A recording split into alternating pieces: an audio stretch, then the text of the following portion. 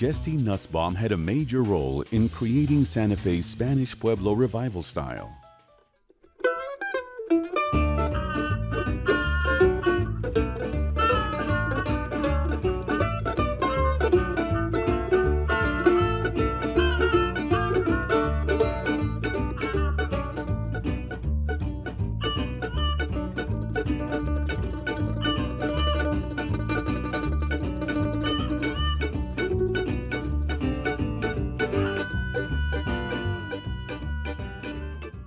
Why is Jesse Nusbaum's work significant to the American Southwest and Santa Fe in particular?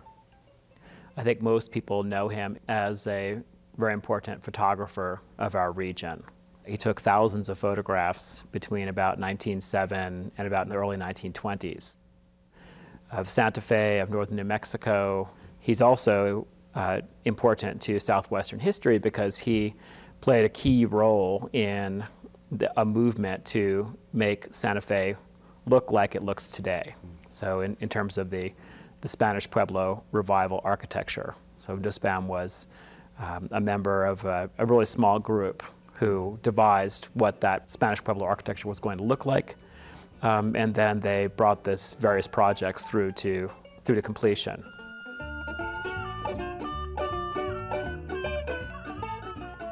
Two of the most recognizable projects that Nusbaum worked on were the restoration of the Palace of the Governors. He oversaw the restoration of both inside and outside, but they rebuilt the portal that faces the Santa Fe Plaza.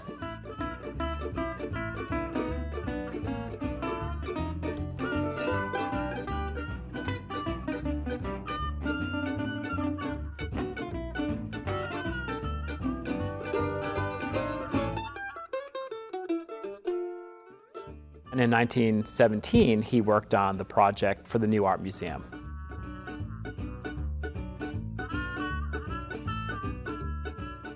He was the right person for the job, I think, by temperament. He also was a person who seemed to have been a jack of all trades, a person who mastered building. He also was a master woodworker.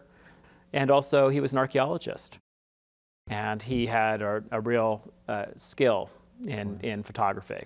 And they employed other photographers also. But it was always Nusbaum that they went back to bring home the best photographs of the digs or the buildings or any of the other projects that were afoot in Santa Fe during his time period.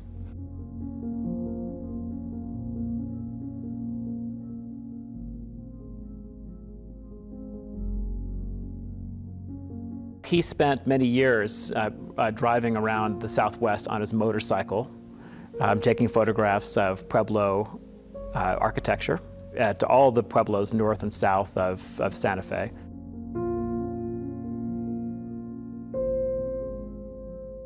He also spent a great deal of time driving around the Four Corners area, making photographs of archaeological ruins. When they decided to think about how those architectural styles might represent Santa Fe and New Mexico in general to the world, he had a great archive of information to draw on. I'm struck by the intention of how this style is still with us today. Could you talk a little bit about why moving forward that was important to Santa Fe and to the American Southwest? It was always important from both a scientific perspective and also from the perspective of cultural tourism. So from the very beginning, you have a number of culture leaders, like the archaeologist Edgar Hewitt, or another archaeologist, Sylvanus Morley, who were working with Nusbaum together to learn about the archaeology and culture of this region. Very early on, when Edgar Hewitt founded his Museum of New Mexico and the School of American Archaeology in Santa Fe, that was in 1907 and 1909, they began to think about how Santa Fe might be a destination for tourism.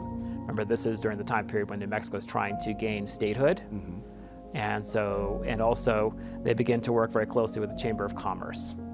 And the issue is, how do we attract more business and tourism to Santa Fe?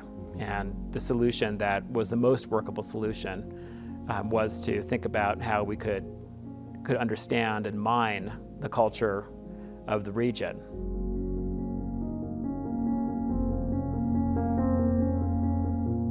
What was their job as cultural agents in the preservation of the heritage as we see it in the things that they built and things that they left us? During this time period, it was by no means certain that the Spanish Pueblo Revival style was going to be Santa Fe's ticket to fame. Sure. So in contrast, during the territorial period before statehood, there was widespread demolition of these old adobe buildings. And they were thought to be backwards, they were thought to be unadaptable for modern living, and we have a large number of buildings going up in other historical styles.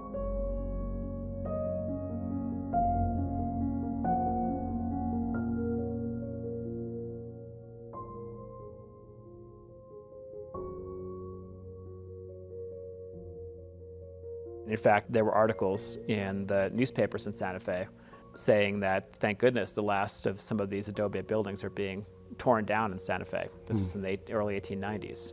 So it's amazing that just 20 years later, there was a revival of this kind of architecture.